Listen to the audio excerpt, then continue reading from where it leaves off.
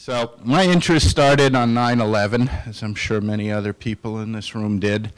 My hospital, Bellevue, is located about 2 miles away, and lucky me, I happened to be on duty that morning, and I can tell you it was a very, very eventful day.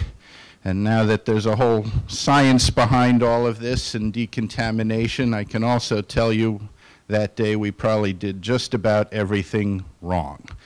So hopefully we've learned a bit, and we're going to discuss what we've learned today. Sadly, no one pays me any money to hawk anything, so I have nothing to declare. Today we're going to talk about pediatric decontamination, but I think to do a good job, we need to discuss a little bit about the differences in children, how they're different physiologically as well as behaviorally. We're going to touch on how we need to triage them.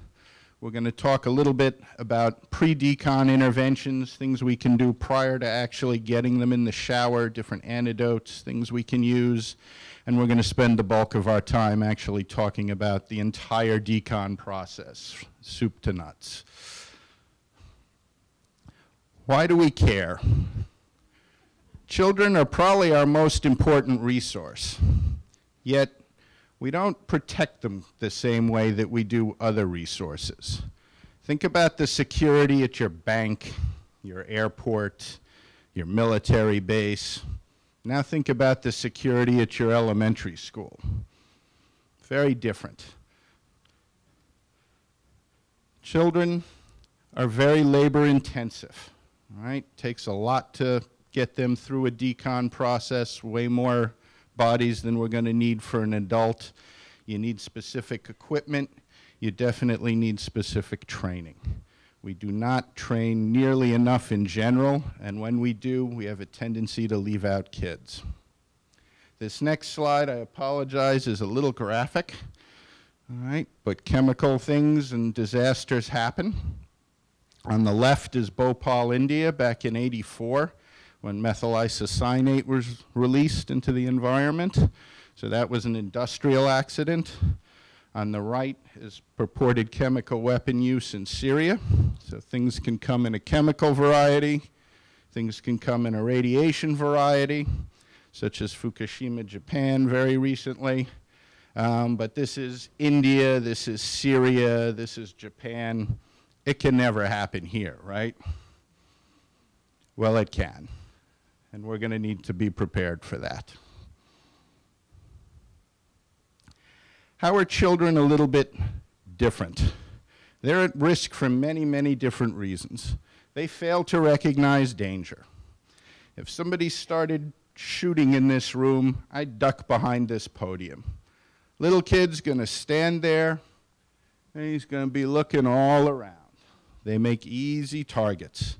They are unable to rescue themselves. If there was a fire and I was in a second floor room, I'd jump out the window. I might break a leg, so what? Many a fireman has found a kid dead of smoke inhalation, hiding under the bed, hiding in the closet. They don't have that judgment that an adult has. They're not able to get themselves out of trouble. They're unable to report exposures. Children are crawling all around. Toddlers put everything in their mouth, right? If you leave it on the floor, they will eat it. So they can't tell you what they ate. You're just going to see that they're getting sick. And if you think about camp, school, they tend to come in large clusters, right? We keep them together. So it makes a tempting target if you're evil.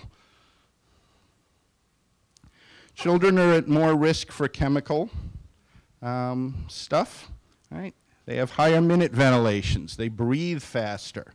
Many chemicals are heavier than air. They congregate lower to the ground. That's where the kid is. He's way down here breathing.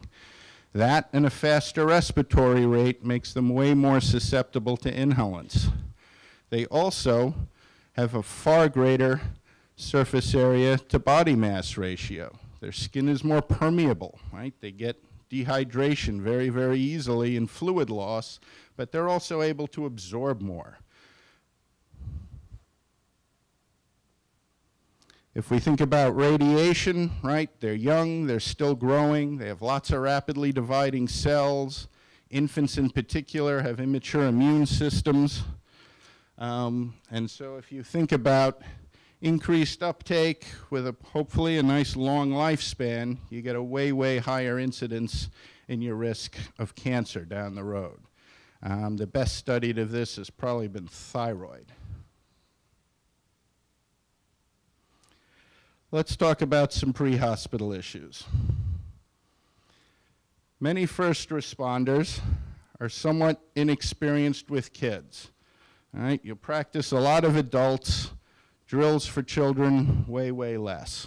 Children have very different vital signs than adults have. If I went to the normal newborn nursery, I'd find the child, his heart rate would be about 140, he'd be breathing in the high 30s, and his systolic blood pressure would be 70s. Healthy, happy baby. You'd be in the medical ICU. Not the same beast. Children are not small adults. They have to be handled and thought of very, very differently. Normal behavior in a child. They tend to regress when stressed. They are not going to be cooperative and help you out. They are going to tend to act younger than their stated age. They're going to sort of involute, turn in on themselves. They may just sit and cry. They may suck their thumb. But they are not going to be like, oh, yes, I'll do everything you say and follow you around. We don't prep for kids. We don't do nearly enough drills. And the ones we do almost exclusively use adults. I can tell you in my hospital, sometimes we sneak a kid or two in there, right? But it's usually your kid, okay? So they're on like best behavior, they're all happy, they're missing a day of school, they're in their bathing suit, you hose them off, they get to put on some makeup. It's a lot of fun and games. Not very realistic, all right? Boston Children's has a lovely video where they've done a big decon process on children. It's probably the only one of its kind out there. And it's kind of sterile. Everyone's listening. Everyone's doing exactly what they're told. There's absolutely no sense of panic in there at all. It's not what we're going to get. We're going to get something very, very different. You need to have appropriate pediatric equipment and medications for you if you're going to be out in the field as a pre-hospital provider. You can always size down equipment in an adult. You can't size up equipment in a child. All right, so if you have a 1-year-old, you can't stick an 8.0 ET tube in them and a 16-gauge IV. Not going to work. Won't fit. All right, you better have some pediatric equipment with you on the bus. As far as medications, how many 4-year-olds can swallow a pill? Very few, all right? So you're going to need liquid medications. You're going to need to think about ways that you can do pediatric dosing. Finally, and I think in combination with lack of awareness of different pediatric vital signs, we frequently see errors in triaging children, usually to their benefit, right? So well kids I've seen get rushed into my hospital ahead of sick adults. So it benefits the child, but not the overall disaster. I think you're going to get an entire lecture on this afternoon, so I just want to touch on it very briefly. 4 categories of disaster triage: black, expected to die; red, emergent, life-threatening; yellow, urgent; and green is you're walking wounded or well. This is Lou Romig's Jumpstart Disaster Triage.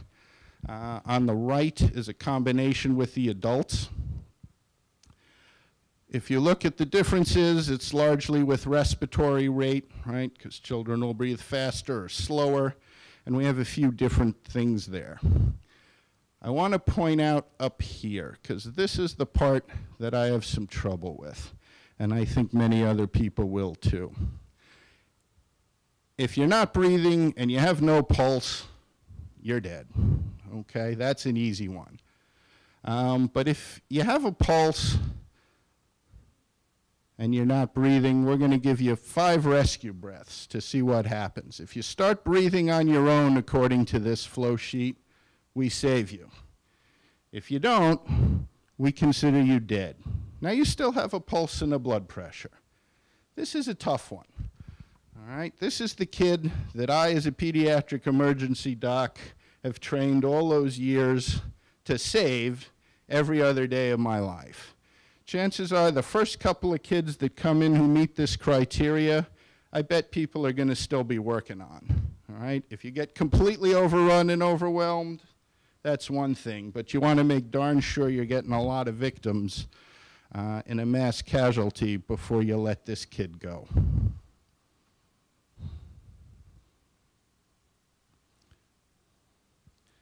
Let's talk a little bit about decon, since that's what our topic is. So most of the time you're not going to know what the agent is, but you'd love to, right? You'd love to get a good risk assessment. So what do you want to know? You want to know what they were exposed to, how much of them was exposed, what route, how long.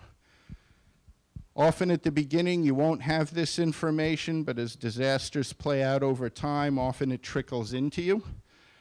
Good ways to get information is your local poison center. They are an outstanding resource.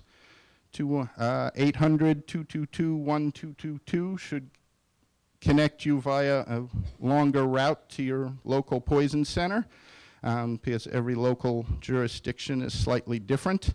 There's some good websites for the CDC that will have information. And while I have no interest in them as a company, there's a great web app for your phone called Wiser, W-I-S-E-R. You can download it for your iPhone. That goes into all different chemical stuff. It gives you all the disaster protocols. It's a very, very useful tool, and you have it. It's there with you. You don't need to rely on the internet or anything else that may be down during your disaster. How do you suit up?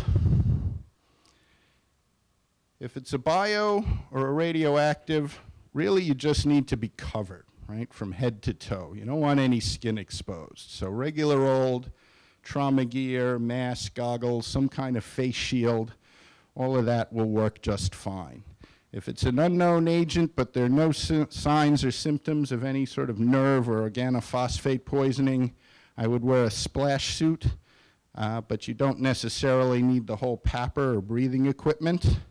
If it's a wet liquid or there are any signs or symptoms of a nerve agent, you want to be in your full gear. So you want to bring your PAPRs, your splash suits, tape your seals, everything. It is better to overdress yourself than underdress yourself if you are unsure. I would always, always encourage my staff to overdress. All right, the worst thing in the world during a disaster is when your triage nurse starts to fall on the ground having seizures.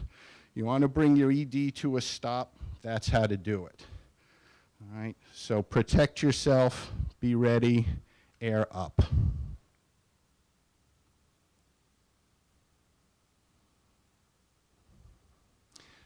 That being said, as a general rule, most patients are okay, right? Some will come in by ambulance and be very, very sick, but a lot of them are just going to kind of run or stampede your way. As a general rule, your hospital staff will have way, way less exposure than the patient had, so if the patient's looking okay, you're probably going to be okay too. All bets are off if the patient looks sick. All right, and it is very, very important to do a second decon, even if you believe one was done in the field prior to the victims arriving at your hospital. We learned a very, very valuable lesson from the Tokyo attack, sarin attack in Japan. If you looked at what happened there, they didn't decon patients, they just like rushed them right into the hospital, put them where they needed to go, and of course the sickest group went to the ICU. And roughly 30% of their nursing and other staff up there showed at least one sign or symptom, okay, of nerve gas toxicity. So it debilitated quite a number of their staff, which greatly impaired their ability to care for these patients. So never ever assume a patient was properly decontaminated. unless you've done it yourself in your institution. What do you worry about? Sludge. All right. Good mnemonic for organophosphate poisoning. So salivation, lacrimation, urination, defecation, GI distress, or emesis. This is bad, right? You see this on a patient, put on the full suits, start worrying, okay? What do? Well, there are some antidotes for this.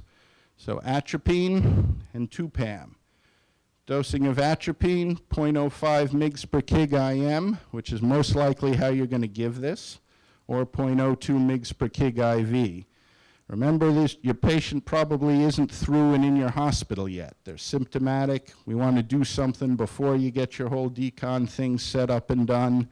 You're going to be in those clunky suits with those big gloves. You're doing this IM. If it looks like a toddler, make life easy, round. Give them 0.5 milligram. If it looks like a child, give them 1 milligram. And if they're almost as big as you are, give them a regular adult dose, which is 2 milligrams. These can be all made in pre-made syringes once you realize you have a problem. Right? The first patient who shows up is always a problem, but after that you can get yourself ready. Someone can be loading a whole lot of these things up so that they're ready to go and you have them ready for your use. 2-PAM or prelidoxime is 15 mg per kg IM or 20 to 50 IV over 15 minutes.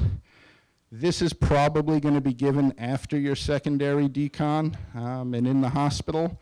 But if first responders are out in the field and you have a long transit time, there you go, 15 per kilo IM. The auto-injectors come with 300 per ml, and you can give a max of 3 times. If you think of an adult kit, which is the Duodote kits, right, Mark 1s are gone. They have 600 of 2-PAM and 2.1 milligrams of atropine. How do you assess for radiation? Regular old Geiger counter. You're just going to run it over your patient. It's going to start click, click, clicking, or it isn't. Very easy. While there is no antidote for radiation poisoning, there is a way to prevent radioactive iodine uptake in your thyroid gland, and that is with the use of potassium iodine. So where is the radioactive iodine? Either in nuclear explosions or nuclear reactor incidents. You do not need potassium iodine for a dirty bomb. There is no radioactive iodine present there. How do you dose it? Like this. So different milligrams by age. It's typically taken for 10 days. There are liquid preps available. They're a little bit harder to find.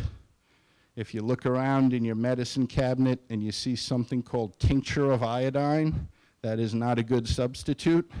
That is poison. Do not drink it. The federal government, in the event of a large-scale incident like that, does have push packs that are ready and usable. These can be delivered anywhere in the United States within a 12-hour time period. This is CDC stuff. This is mostly Cipro during the anthrax scare. If you look way over here, that's a fully grown man, okay, to give you some sense of the size of this thing. It's absolutely enormous. They don't tell you where these are located for obvious reasons. How much of that is liquid or child-friendly? Nobody really knows. Government's not going to say. Let's change gears now and talk a little bit about our hospital. Our number one goal is to protect our facility. That means early activation. All right, patients, depending how far your hospital is, can get there really quickly. I don't know what your specific hospitals have by way of decon. Many, many hospitals have to set up a tent or something on the outside. You've got to connect it to water. You've got a whole lot of things to do. if you look at this, this is not a one-man job, right? You need a whole bunch of big, strong people. It doesn't typically come with one flick and it's easily assembled.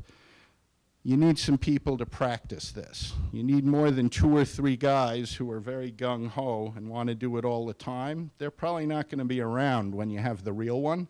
So you need to spread this out over your staff.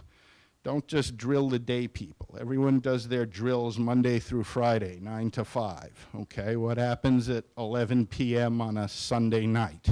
Who's around who knows how to build this? These are important questions for your hospital. So the second you have a hint that something's going on, you're better off setting this up and going, oh, well, we didn't need it. That was good practice, than fumbling around, having the ambulances lining up at your door. Now, I get spoiled. I have a very different setup at Bellevue where I am. We have a pre-made freestanding shower that's sort of attached to the building right outside our ambulance bay entrance. We sort of call it the car wash. There's 8 different, stations within here. Each station has 7 nozzles, and it just blasts you. All right, it is an absolute deluge in there. Other issues that hospitals face. You may not be a pediatric center. You may not have pediatric emergency physicians. Your hospital may not have a peds ICU. You may not have burn people or trauma people like Jessica or peds surgeons. Right? You're going to have to make do with what you have. You may have a lack of supplies. You may have very limited ward beds, limited equipment, limited oral liquid medications. For longer disasters, things like Hurricane Katrina, all right, imagine working in the nursery when you run out of diapers, baby food, and formula. Now what are you going to do? Right? That went on for months. Not an easy solution to some of these. But you want to think about your supplies of all these different things and where you're going to get more should a large-scale disaster happen to you. Back to our children. So they have poor regressive communication skills. We talked about that. We talked about their inability to follow directions. They may be totally unwilling to disrobe or separate from the items they care about. They constantly require supervision. Many of them are afraid of water. And they're little emotes, as we've heard earlier, right? If you're scared, they're going to sense that. They're going to get scared too. So very often the caregivers are very emotionally involved. If we're freaking out, it's not going to go well for the child. We need to present a very calm exterior. Hard to do, right? Because the overlying thing during these disasters with children is fear. We think of ourselves as these great rescuers who are putting ourselves in harm's way to help them, which is great and very noble. But this is what the kid sees, okay? Luke, I am not your father. I am actually a masked stranger adult. First thing I'm going to do is take away your blanket and teddy bear. Then I want you to follow me, take off all your clothes, and we're going to shower together. That's what we do. Not the message we typically send our children on every other day. We have to overcome this somehow. They should be scared of us, all right?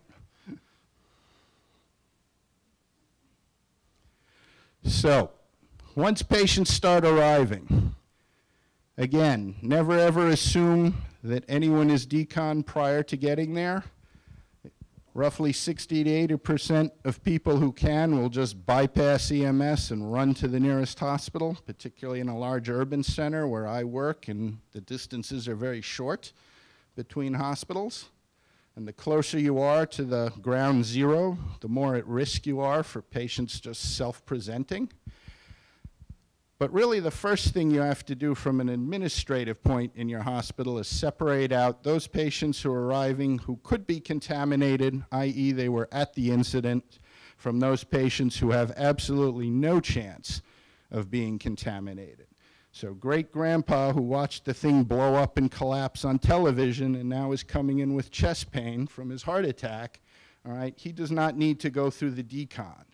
All right, but he should not come in contact with anyone who might. So you need a totally separate entrance for patients to get into the hospital who have no involvement in this event. And again, undressing is 90+%. What can we do while the guys are still setting up that tent and turning on the water? All right, patients may already be outside your hospital. We can do a lot for them there. We can certainly do basic airway maneuvers. We can control hemorrhages. We can give IM antidotes. Plenty of things we can be doing to help stabilize them prior to them actually getting in to the hospital. Keep families together. The caregiver is your absolute best friend. Process people at the level of the highest level of acuity. So if you have a family of 4 and one's a red and the others are green, they're all going to go through as a red. All right? You want to keep these people together, particularly the parent and the child. The child is going to be way, way more comfortable if they have that parent around. The one exception to separating things is when the parent's critical. All right? If the child is critical and the adult is well, the adult's going to stay with their kid. There's no question about that. They are not going to leave that side. They can get help later. If the adult is critical, but the kid's totally fine, that is one situation where you may want to separate them out. We definitely have come a long way with parents watching resuscitation of their children. I don't know that there's really any good data the other direction. I believe it would probably be best to get the kid out of there, distract them somehow, and do what you need to do. You're going to need more help.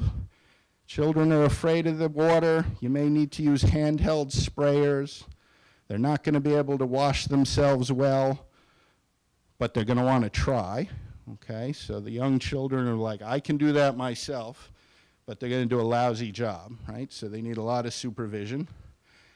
And don't forget that they have modesty issues. Just because they're a child doesn't mean they're not embarrassed about their body, doesn't mean we should ignore privacy or simple signs of respect that we would prefer to have should that be you, okay, going through these things. Perhaps the biggest one is fear of hypothermia. All right? Again, children have that greater body mass to surface area ratio. You want that water hot. You can't just turn on a fire hydrant and aim it at these kids.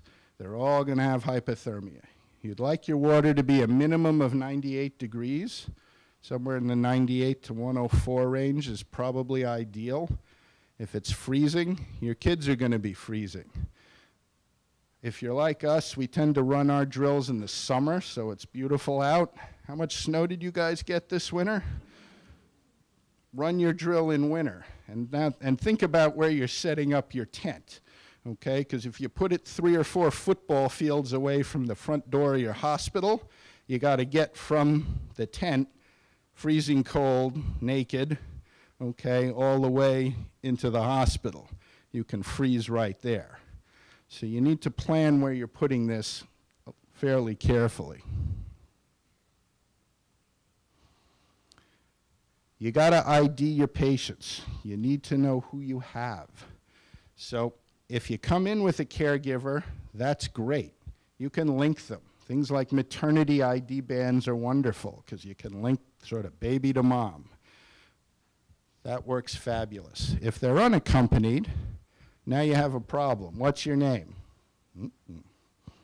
They may not even tell you. You've got a lot of kid John Does. If you have time, it's best to take pictures of them before you get them completely undressed. Often what they're wearing, their backpack, their clothing, can often be very helpful with family reunification at the end of this disaster. All right, if they're critical, do what you got to do, okay? But most of them won't be. Take the time, get some pictures. You'd like a close-up of their face, you'd like a close-up of the entire child. You will then take this data and eventually report it to some data bank, such as the National Center for Missing and Exploited Children, or in New York, we often use HERDS, right, the Hospital Emergency Resource Database System.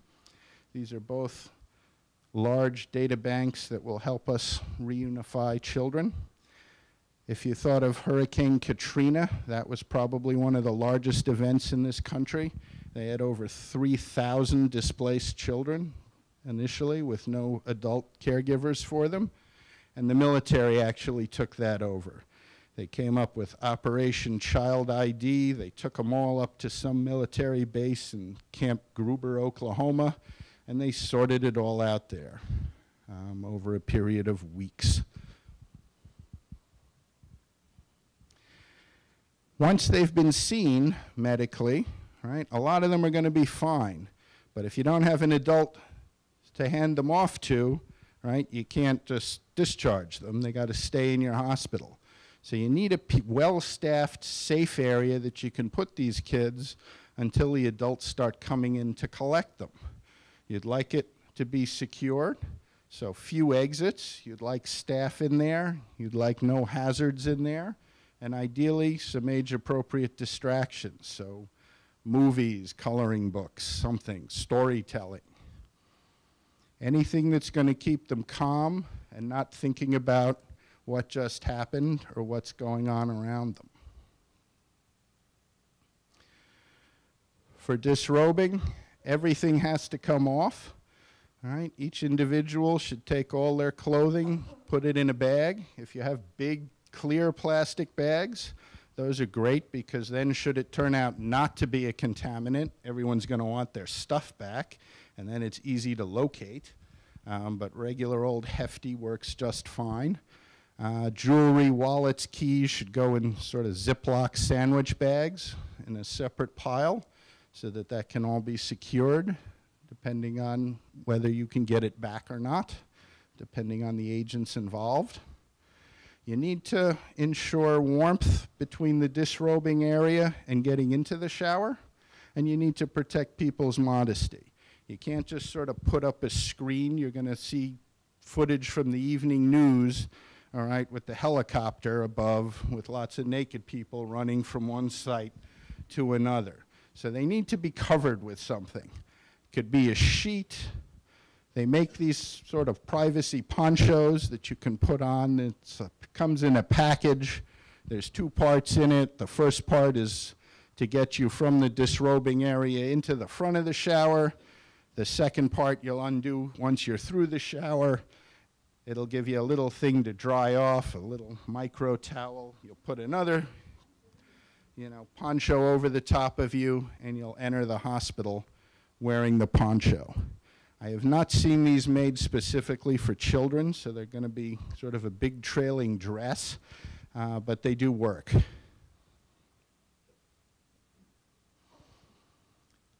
We talked about temperature.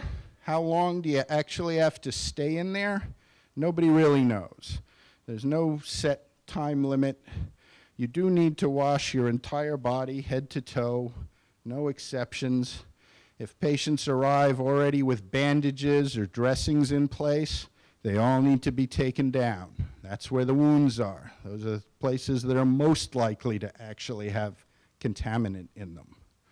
You'll do it all back up on the other end. Most places use plain old water.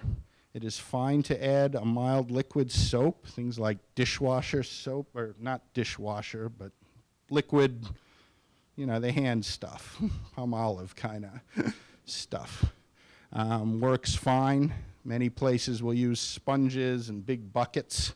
That works fine too. Do not use bleach. Do not use other harsh or abrasive chemicals. water is really your best. If your patients arrive on a longboard and C-collar, you're probably going to be using handheld sprayers on them. Remember, you need to log roll them and do the backside, even though they're on the board. So you're going to need quite a few people out in your hot zone. You're going to need some strong people out in your hot zone. This is a lot of work. This is a breakdown, I guess from my paper, going over the different categories. So we tend to break the kids down into non-ambulatory and ambulatory, and then within ambulatory, there's going to be 3 groups depending on age. The non-ambulatory definitely are your sick ones, right? These are probably all going to be your red patients. If there's a caregiver, still use them. Have them stay at the bedside or the stretcher side as you're going along. They can be very, very helpful in terms of calming the patients down. You may have a rack system. If you do, that's great. You can bring them through on that. If you don't, you're going to simply take a hospital stretcher, stick the longboard on the hospital stretcher, handheld sprayer, hose them in the front, log roll them. Somebody's going to hose down the back. That's what you're going to do. If you're in a setup like mine, which has a ton of water, protect their airway. All right, children have problems. If you leave them in a fixed form, staring up, and the water comes straight down, that's how to drown somebody, particularly if you have a high flow setup like I do in Bellevue. If you're ambulatory, now we're going to separate you by age. This is the easy group, right? That 8 to 18s. These can almost all be treated like adults, right? You're going to want to separate them by gender. They're all going to need their modesty ensured. Particularly the 8-year-old's going to need a whole lot more supervision than the 17-year-old. So somebody's going to need to be keeping an eye on these patients. They are minors. Therefore, you're going to want to have both genders in the hot zone. You're going to want to have a female looking after the females and a male looking after the males.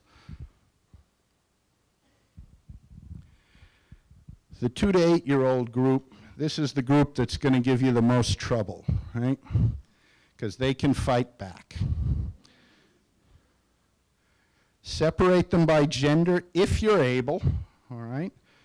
Below 8, people vary on that. Probably not critical. You can mix boys and girls if it's easier to do so at your institution, but some of them might prefer to be separated out.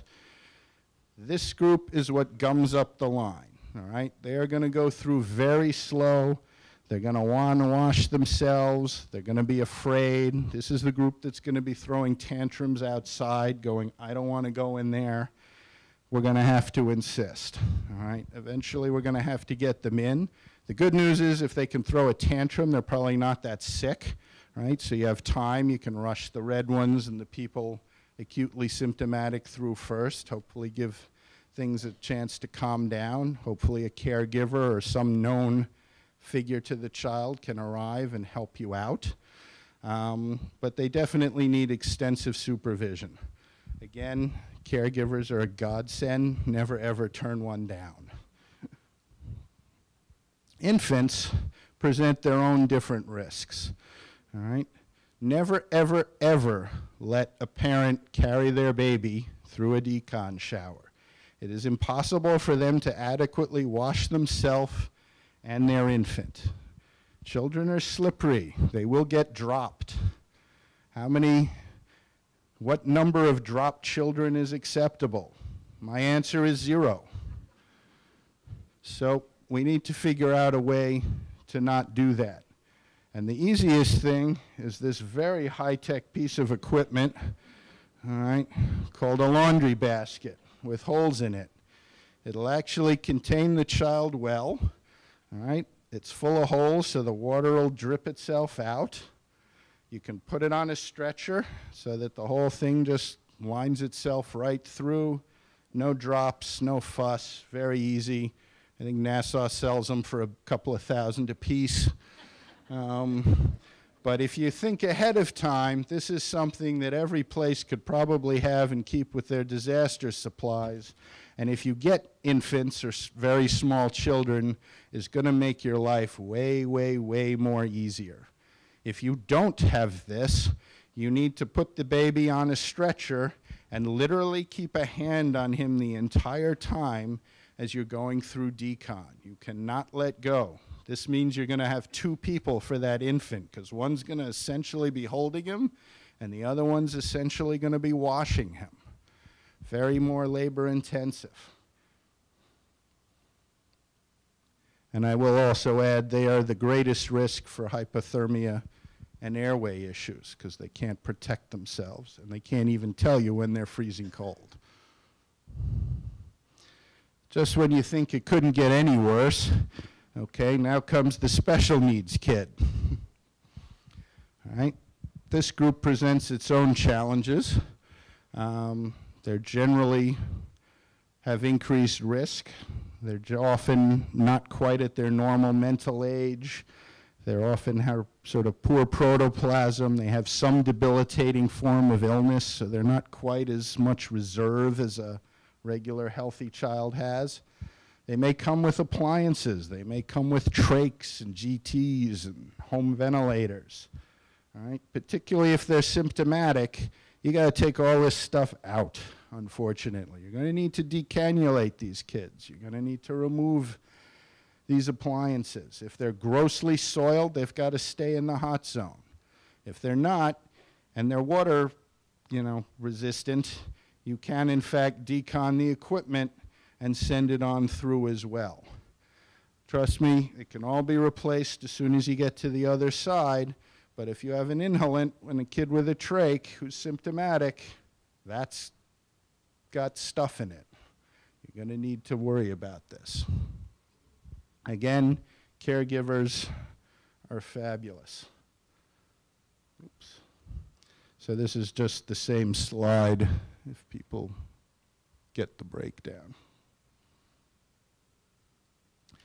Once you're out of the shower, okay, dry kids immediately. Very prone to hypothermia. We cannot emphasize that enough. All right, they need to be covered for warmth and modesty, and all children need to be re-triaged once they come out of the shower. Just because you were a green or a yellow on the way in doesn't mean that you are on the way out. Children are dynamic, as are adults, all right? And their symptoms may have changed in the intervening time period. So everyone should be re-triaged on the other end. Ensure proper ID for tracking and reunification purposes. So again, if you had time prior to the shower, get those pictures. If you didn't because they were sick, get them as they're rolling by out the other end. Post-medical eval, we talked about our child-friendly area. I just kind of want to put a plug for psychiatric services. So children not only need to get through the acute event, but they need to sort of grow and develop into regular healthy adults. If you look at studies, children survivors of major trauma tend to have vast personality shifts pre-accident and post-accident. They are very, very different people as a result of this. So these are big deals, decon events. The actual event is going to be terrifying to a child. The decon process might, in fact, be terrifying to a child. Their future is going to be different. The child may be okay, but they may have lost a loved one or friends, or their home may be destroyed, so they're not going back to their familiar environment or their school. These are all going to have lasting and profound effects on the patient. So I urge you all to stay for the mental health lecture. I think we're getting at the end of the day. I don't know how he's going to actually cover all that in an hour. It's a huge, huge topic worthy of a whole day in and of itself. So some quick take-home points. Plan ahead. Train, retrain. Try and include children in your drills as much as possible. I get their limitations. We can't go around like terrorizing children in schools, so we're sort of left with our volunteer, children sub-base. It's better than nothing, but keep in mind that the real thing is probably not going to be quite as sanitized and easy. Children are at greater risk. They breathe faster. They have greater surface area. They fail to recognize danger.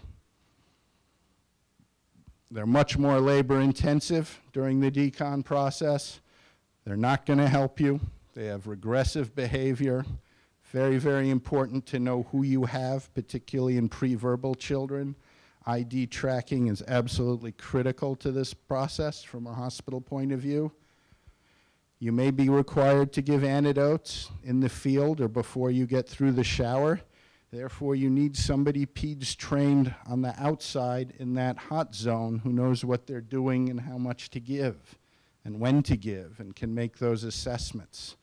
Important for your planning purposes when you're deciding who to suit up. Finally, for the shower point of view, everyone and everything must go through the decon. There is one exception that a lot of people seem to make, and that's for radiation incidents. If you're covered in radioactive dust, but you have an acute life-threatening injury, many experts recommend that you be brought into the hospital, treated for your life-threatening injury. You can kind of cover much of the patient with lead as you can and still work and save their life. Then when that's done, send them back out and decon them at that point. I don't know that I'd be happy about being that surgeon, but those are considered to be national recommendations. Keep everyone warm, separate them by gender. Remember that children are lower, and never, ever, ever carry a small child through a decon. Some references. These are guidelines created a couple of years ago by the task force. Some papers. There's that Boston Children's video as well. And we're just about out of time. Questions? A lot to cover. It's a big, big topic. Question about how you're taking pictures of kids before you disrobe. So you ideally want a picture of the child before you even go through the shower. Yes. So how do you keep that picture with that naked child at the end? At the end, you can't really keep naked pictures. The pic at the end, it's going to be a face shot. How do you identifying? Like, you're not putting wristbands on them at the beginning of the shower, right? Because you're triaging them at the end and you're putting wristband on. So how do you take that picture? Here's this kid with a red backpack and his suit shirt, and then you disrobe and they come out the other end. How does that picture stay with that kid? That's a tricky question. Yeah, no, those are things.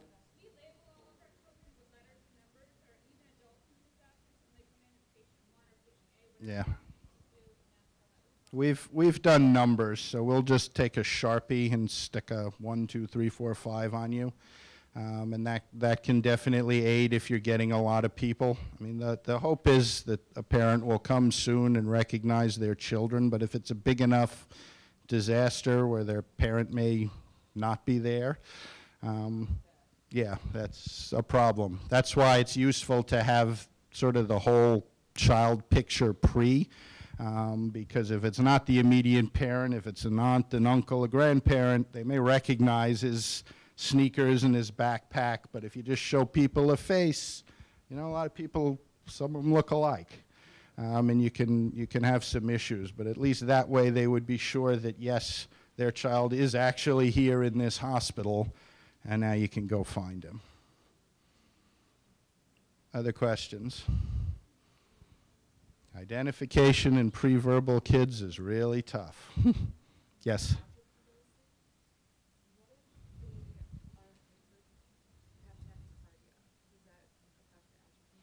Nope. Well, they'll get it'll bring their heart rate down. The question was atropine dosing and heart rate. So if they are tachycardic, that will, generally doesn't make them go sky high. However, you need it for if they're having sludge symptoms, that'll far outweigh any cardiac changes that you're going to have. And in fact, you're going to be giving very, very large doses in those cases. If you look at sort of adult organophosphate poisons or big kids, frequently you're actually giving in the gram range, not milligram range. So you'll, with a serious poisoning. So you're going to be running out of atropine in your hospital. You don't have to worry about giving too much. 2-PAM, not the same. You can't overdose on that, but atropine, no. Other questions? Everybody's hungry. All right, well, I'll be down here if anybody thinks of anything else that they want to add. Thank you for having me.